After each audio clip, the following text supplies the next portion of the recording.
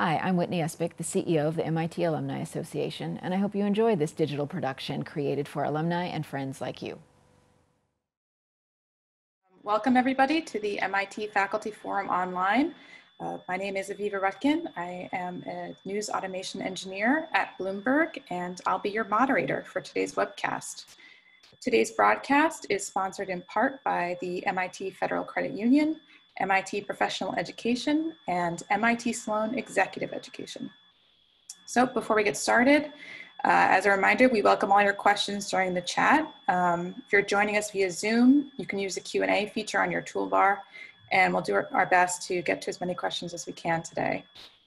So today, we are talking with Robert Metcalfe, class of '68, the co-founder of 3Com and inventor of the Ethernet. Metcalfe is Professor of Innovation and Murchison Fellow of Free Enterprise at the University of Texas at Austin. And we'll put a link to his full bio there in the chat. So everyone, please welcome Professor Metcalfe, and he'll begin by giving us an overview of his thoughts on connectivity and technology in the year of COVID-19. I think you're on mute, Professor.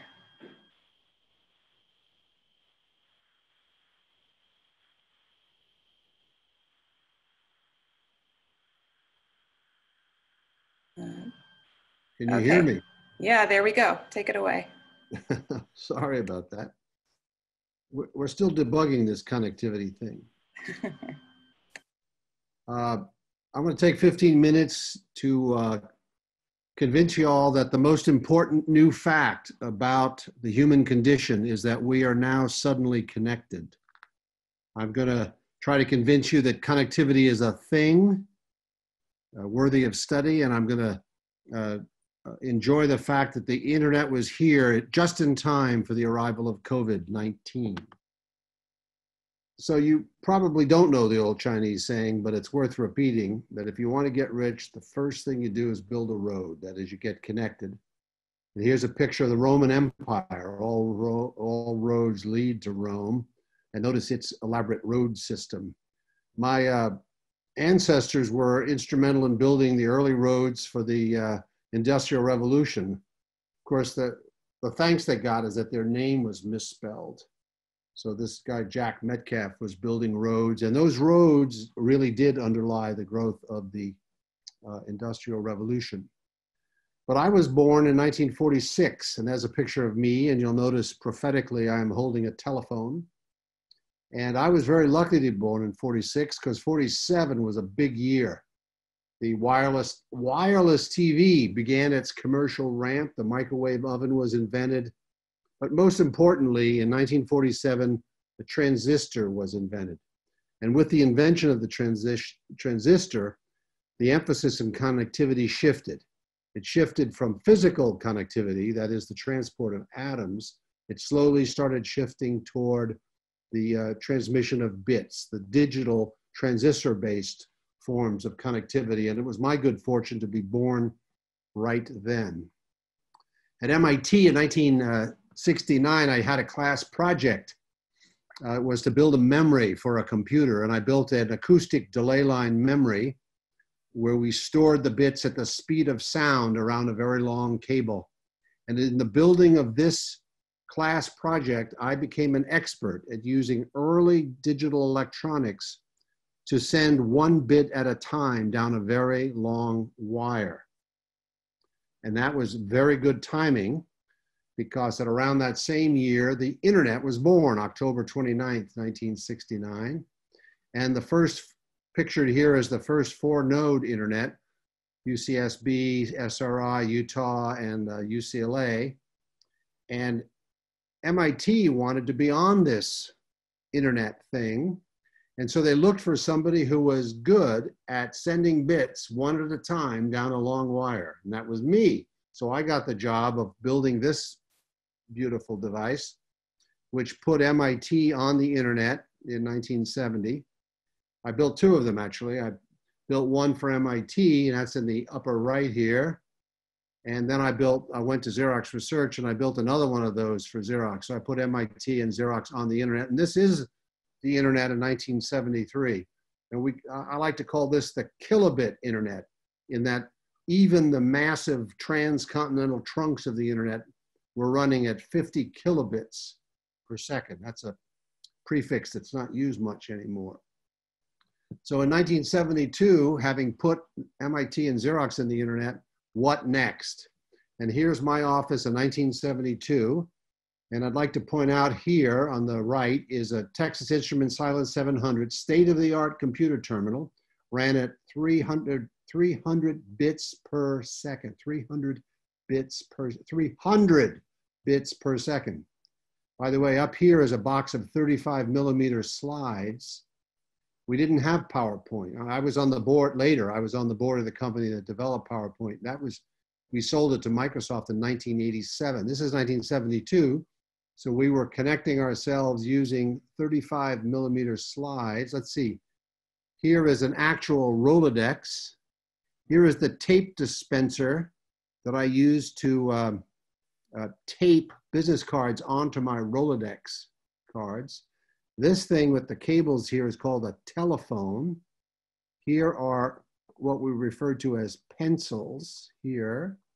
And missing from the picture, but I've added it, over here in the lower right is an IBM Selectric typewriter. So in that technological context, I typed a memo using the Orator ball, inventing Ethernet to connect the personal computers at Xerox Research together. And this is a drawing from that memo. This is a mile-long, half-inch coaxial cable into which various PCs, they were called Altos, would tap into the shared cable, and Ethernet would allow them to exchange data packets. And here you see the connection of two sites using a telephone network, called it the telephone ether. And on the far right here, you'll see anticipating a radio ether, or what later became known as Wi-Fi. So this is the slide in which I claim to have invented Wi-Fi also, just to annoy the Wi-Fi inventors. So we built this in personal computers, Altos, one on every desk. Of course, you can't see the network here because it goes out the back up into the ceiling. And in building that network, I began my lifelong association with connectivity. And one of the key features of the internet was it had an architecture for connectivity. It wasn't just building stuff. And so we had this 7-level model of how the network should be architected. And the way it was built, the way it was designed, I could work on building Ethernet only involving the physical layer and the data link layer here. And all that other stuff could go on with other people in other places at its own rate. And together we all built the internet. So this is a beginning connectivity architecture for the internet.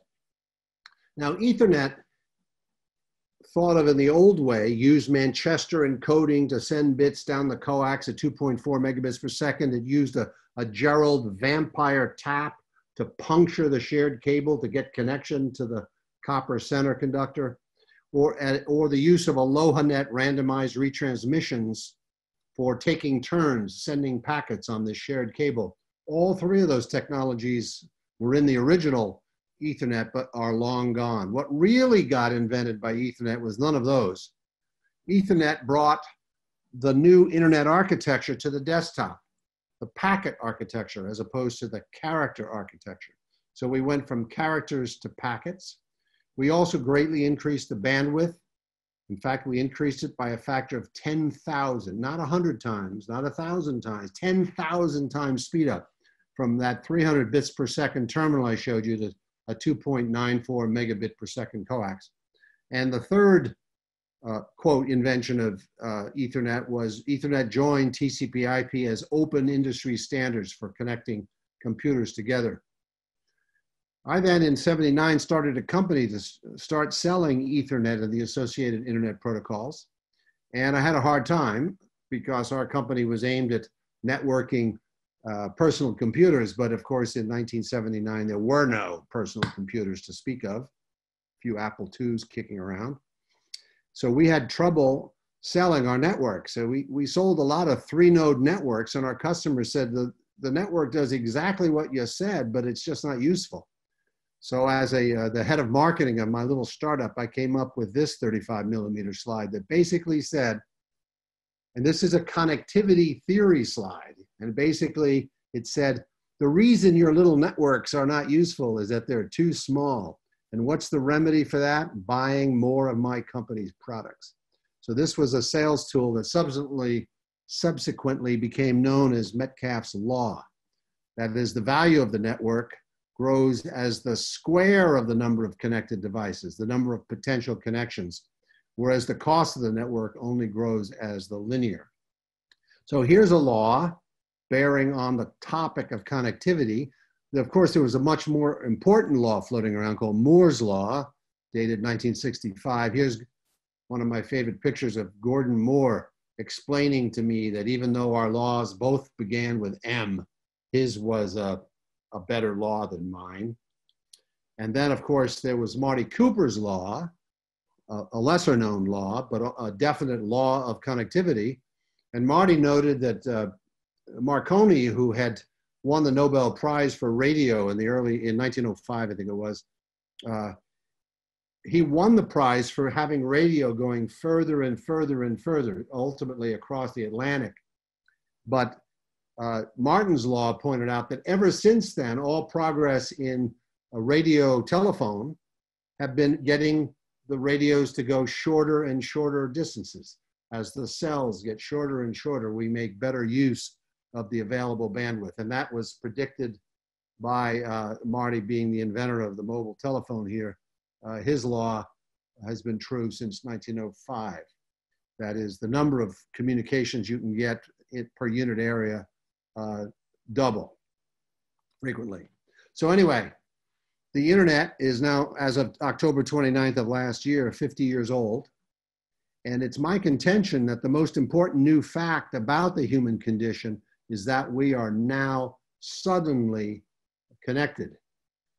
The internet, this is a rough plot of the internet surging from 1990 at the left there all the way to 2019. And so, and by the way, the World Wide Web turned 30 the same year the internet turned 50. So we're already networking over 4 billion human beings, and it's growing rapidly, 9% per year as of last year. So already 57% of us, 7.7 billion humans or more, are now on the internet. And there are things on the internet now suddenly. And there are already more things on the internet than there are human beings. So my claim is that 50 years is a sudden growth of connectivity, that it hasn't taken very long for us to go from 0 to 57%. Now, another argument that can be made is that this is a chart of a human population where the green is the number of people who are not extremely poor. And the red is the number of people who are extremely poor. And you'll see the gradual growth of both since 1820. But then something happened. Something happened, and this first blue line right here is the arrival of the internet in '69.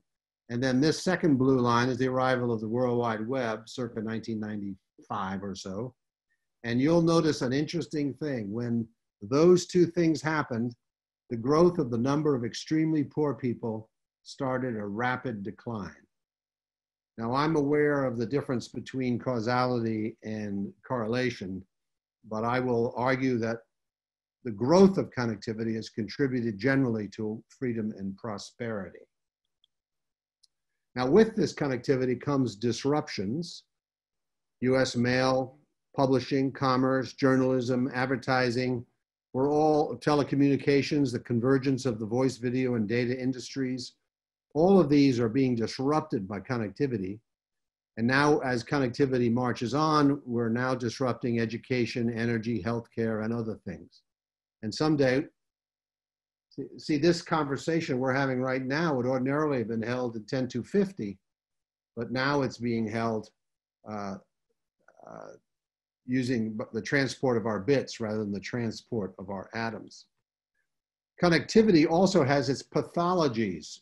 You don't remember this, but in the early days of the internet, the big worry was that it would be used to transport porn. And that was quickly handled, and as you know, no more porn on the internet.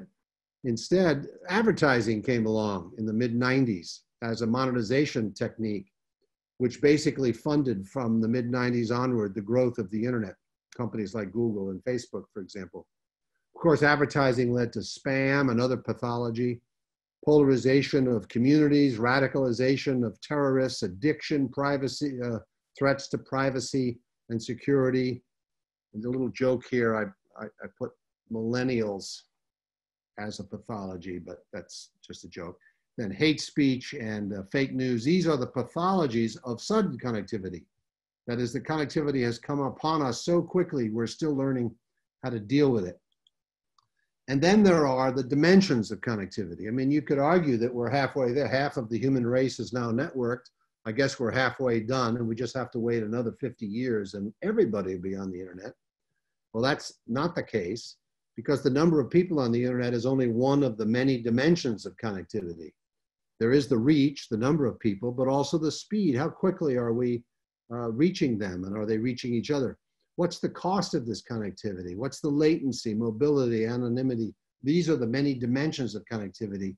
So there's lots of room in this n-dimensional space for progress on the advancement of connectivity. And one thing I like to, I call it the node network paradox, but this is also evidence that there's headroom in connectivity. There's room for improvement, and you can see it in this comparison. Transistors are much better than neurons as network nodes. Transistors like 10 to the 10th times faster than neurons, but neurons make more intelligent networks, the human brain. And the reason is that the neurons know how to be connected. And we're still learning how to connect our transistors. So this is evidence that there's headroom, room for improvement in the connectivity. Now, COVID-19 arrived last year, hence the 19. At the same year, the internet had just turned 50. It is almost as if the internet was built for COVID, because suddenly the internet is carrying a lot of traffic that it wasn't carrying before. For example, this traffic right here. So we're slowly learning how to telecommute to work, and suddenly it is mandatory. And we were learning, especially at MIT with edX and before that OCW, we were learning about internet learning as opposed to brick and mortar education. Suddenly it is mandatory. All the classes at the University of Texas and at MIT are online now, suddenly, despite all the objections to the people who said, you really can't do that, but you really can do that. And even the researchers who are working to cure COVID are connected by the internet, and they're collaborating and sharing data thanks to the existence of the internet. So we should worry about the pathologies of the internet, and I do, but we need to grab the many opportunities that it presents.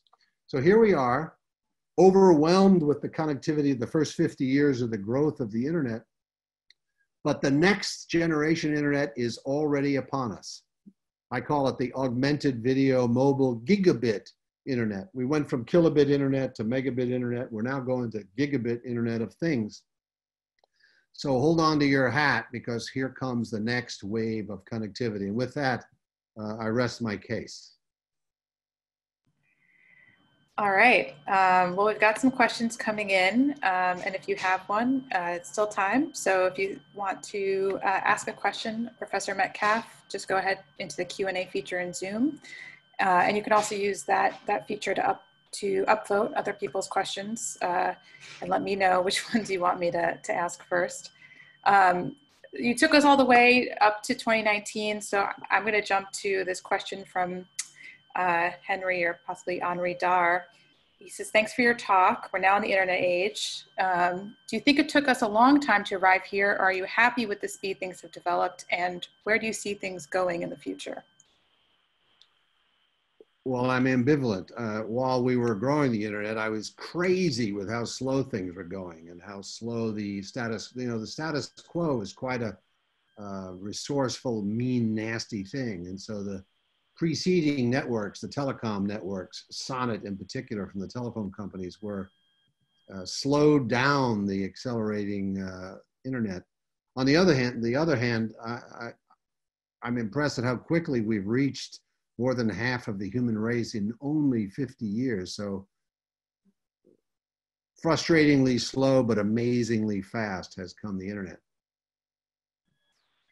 We have a question also from Jay Lopez, who wants to know, thinking of who's still not online, what the implications of the digital divide are for minorities in the US, for people who still aren't able to connect. What does it mean for them?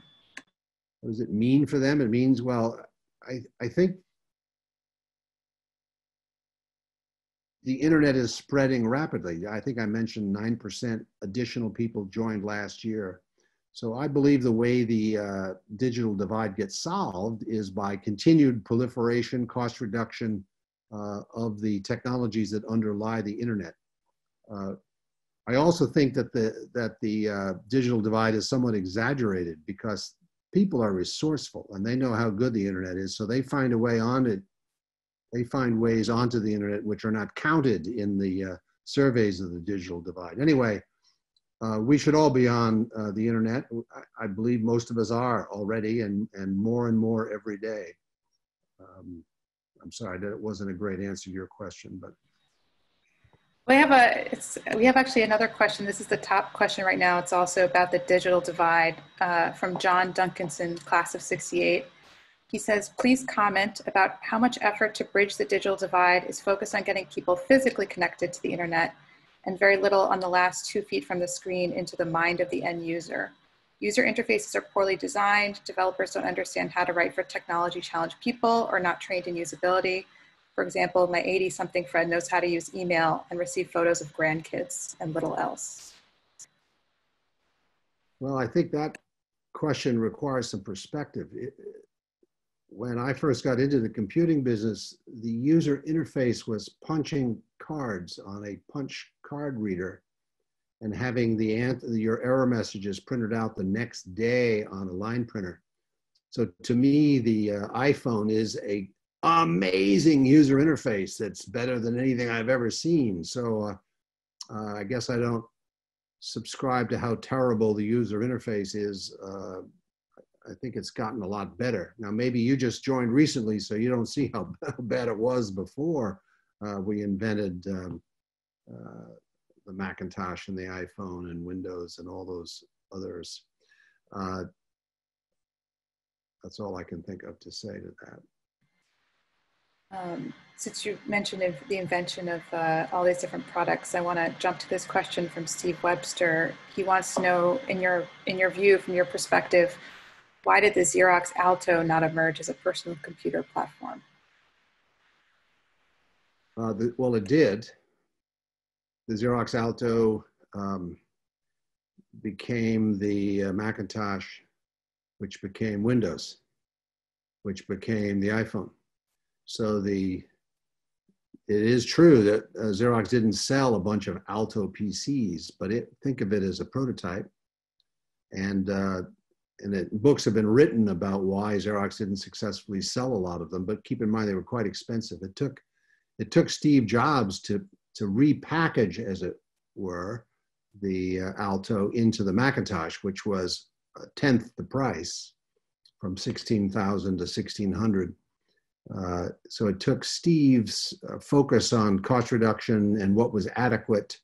So for example, Steve took Ethernet, which was 10 megabits per second, and he produced AppleTalk, which was, I forget, 250 kilobits per second, because he felt that was adequate. And that greatly reduced the cost of the Macintosh. So the Alto was too soon to be sold. It was too expensive.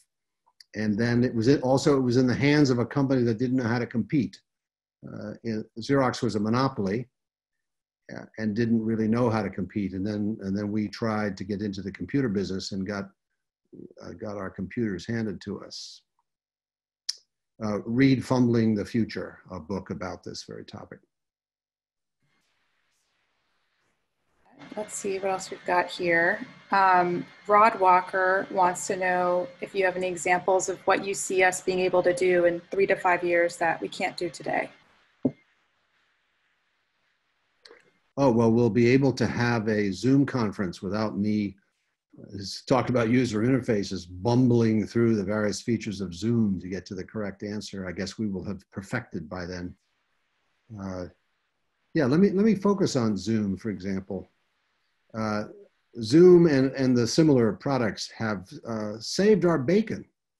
I mean, COVID-19 has had a terrible impact, but it would have been much worse had we not had the internet to continue social exchange and employment for many people.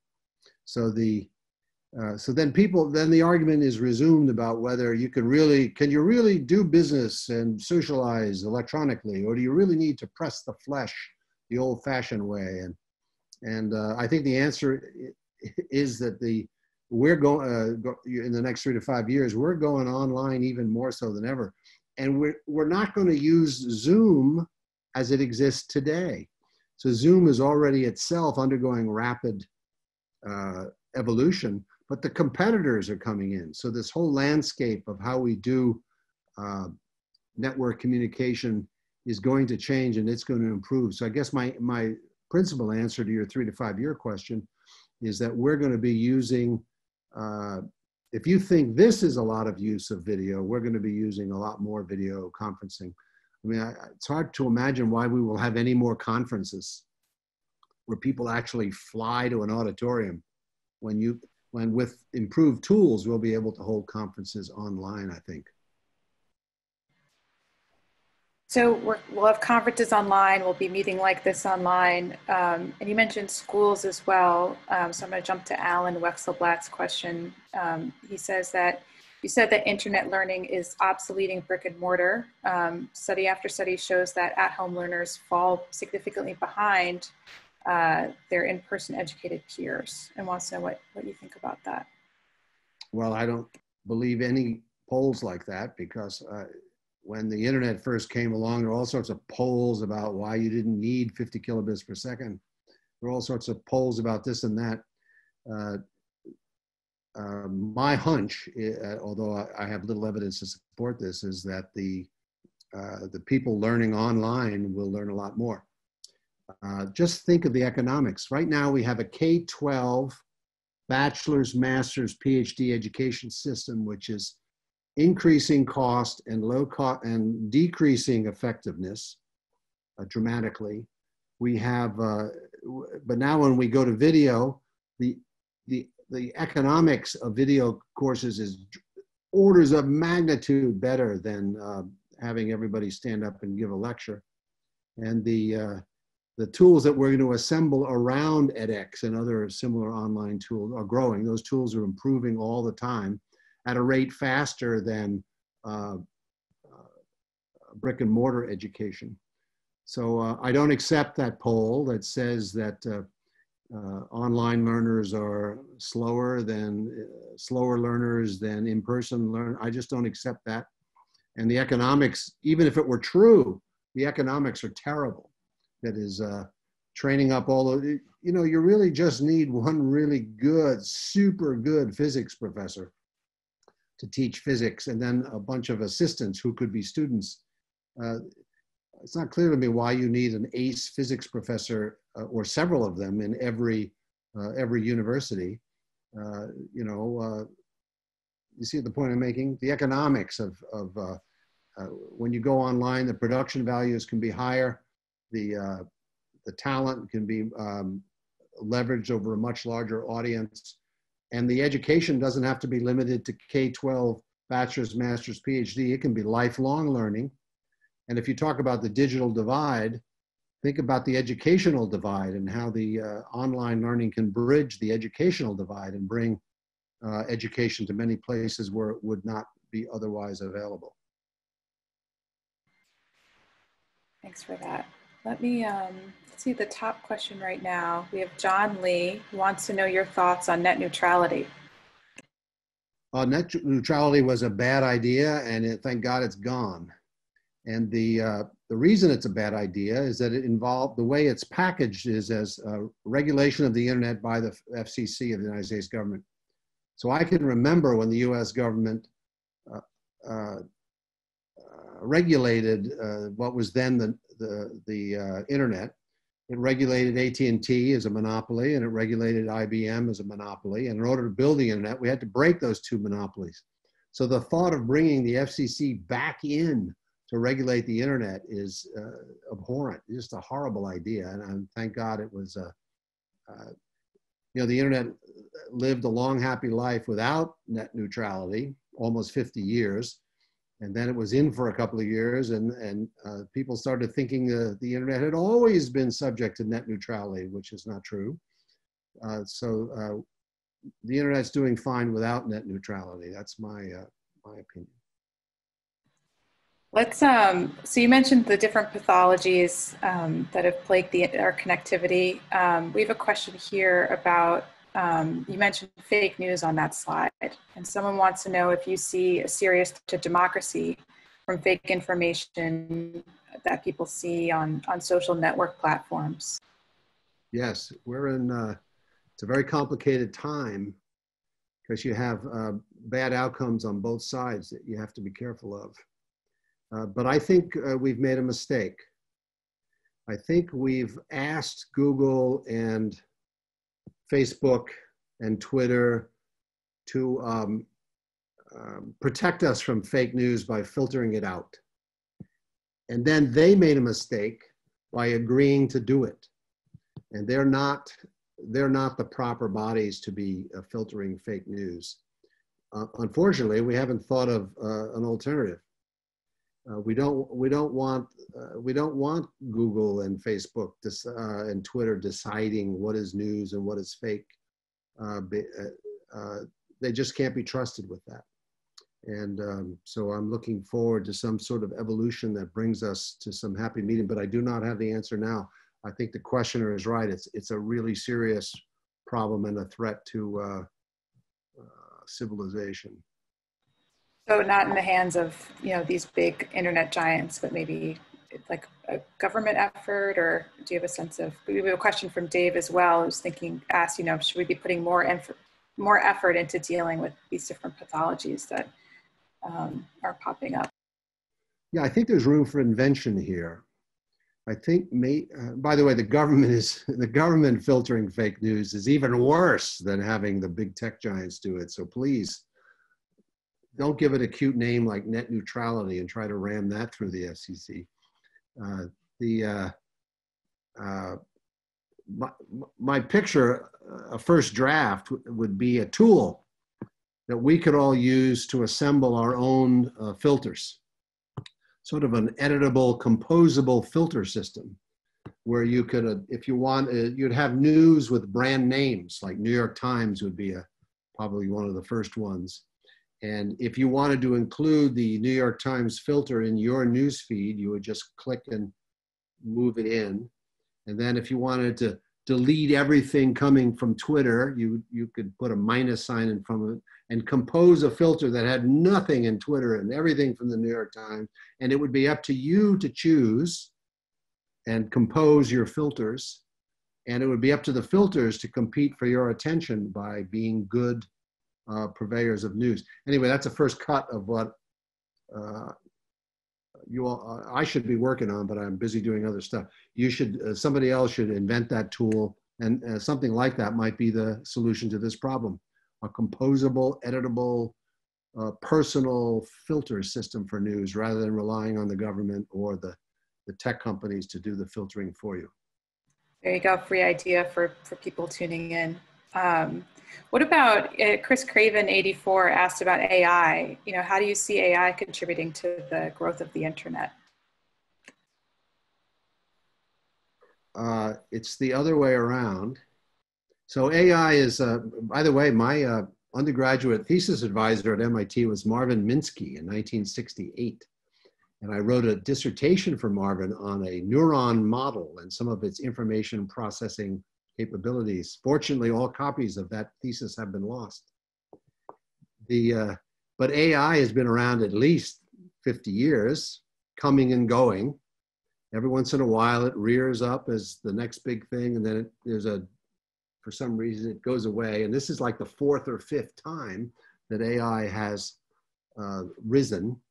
I just think of AI as better algorithms.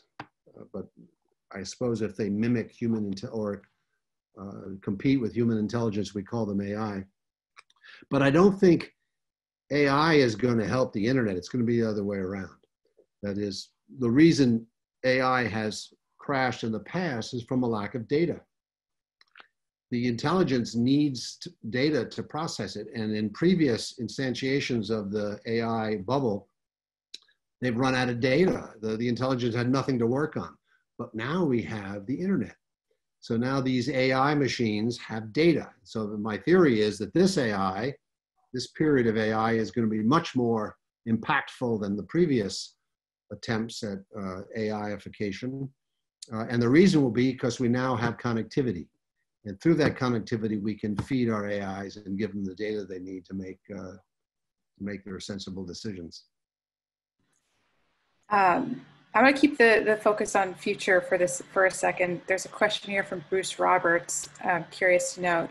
He asks, is internet well structured to handle Internet of Things devices and the explosion we've seen there? And he also wants to know if you have any Internet of Things devices in your home.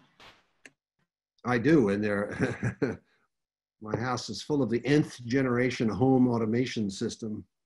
And every time, and I've been around a while and had a lot of houses and had a lot of home automation systems put in, and now they're called Internet of Things.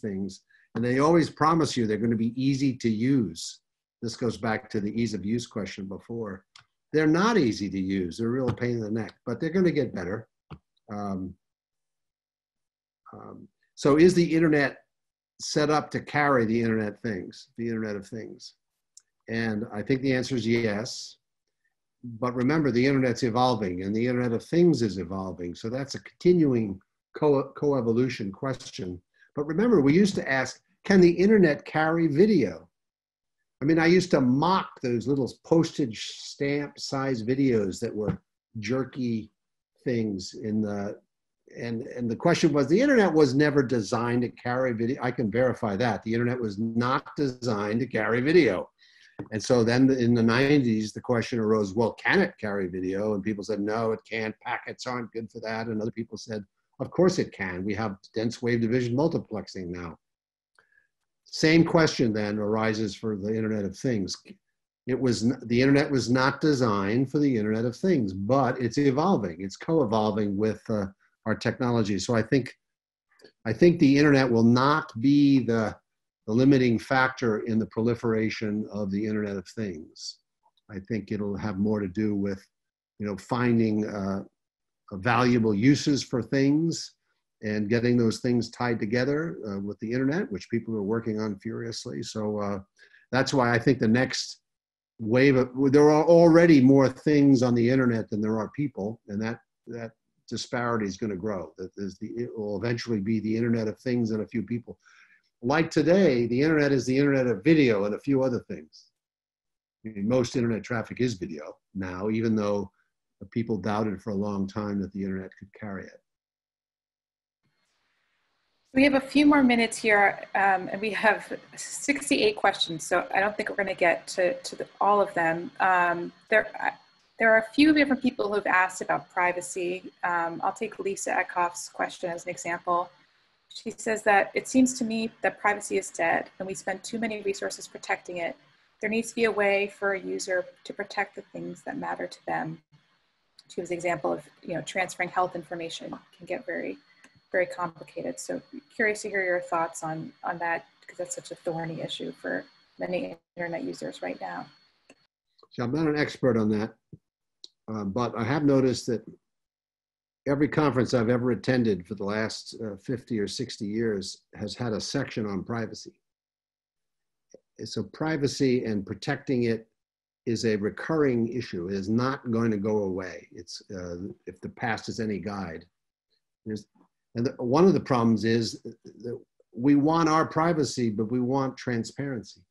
I want my privacy, but I want you to be transparent. And so then you turn that around and you realize that privacy is a matter of degree, and controlling what's yours is an important part of that. But to just make a jump, there's this thing called HIPAA. And HIPAA is supposed to protect our health information. And I'm not a doctor and I'm not an expert on medical healthcare, but having been to a gazillion presentations on advances in healthcare, HIPAA is slowing things down. HIPAA was an overreaction to privacy on medical things. And as a result, we would really like to revolutionize healthcare with the internet and information technology in general. But HIPAA is, from where I sit, is an obstacle. It needs to be calmed down. It overdoes things. I mean, how many times it's form over substance? I'm always signing these forms, giving my information away. It's like agreeing to the terms of use of Amazon. No one ever reads those things. So it's a toned down HIPAA would be my advice. We got time for one more, and actually I'm going to go with Jack because I think it's a nice way to end. He just wants to know what you're working on right now. Something completely different. My new enthusiasm, about 6 months ago, I've begun working on geothermal energy. The idea is to solve energy once and for all, and to provide ubiquitous, cheap, clean energy by harvesting the heat of the earth. So the earth is pretty hot, 6,000 degrees centigrade near the core. And so we shouldn't be creating more heat. We should just use the heat we already have. Now, to do that, we have to drill for it. We have to go down and get it. It's, 5 to 10, 15 kilometers down, depending. And so the project I'm working on is, since I'm in Austin, Texas, which is in Texas, a couple hours from Houston, which is the energy capital of the world, our theory is we need to take the 200-year-old technologies of the oil and gas industry, many of which are idle right now, thanks to the, the oil crunch, to take many of those resources and turn them to solving the problems of deep geothermal energy, baseload electricity from the heat of the earth. That's my new project.